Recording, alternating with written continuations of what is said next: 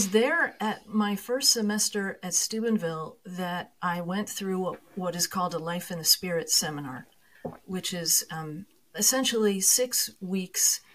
You meet once a week for 6 weeks to get to know the Holy Spirit, who he is, how he works, and then to open yourself to receive more of him.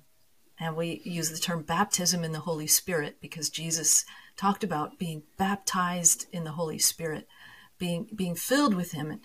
And, of course, I had received the Holy Spirit in my baptism and in my confirmation. But seeing the people around me, I knew there was more. I was hungry and thirsty for more of the Holy Spirit.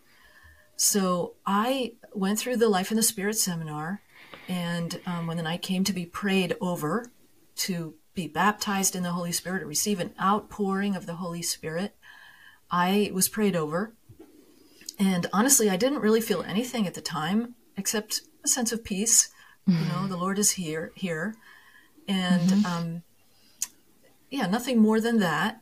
But over the following weeks and months, in hindsight, it happened so imperceptibly that I only really saw in hindsight. My life began to dramatically change.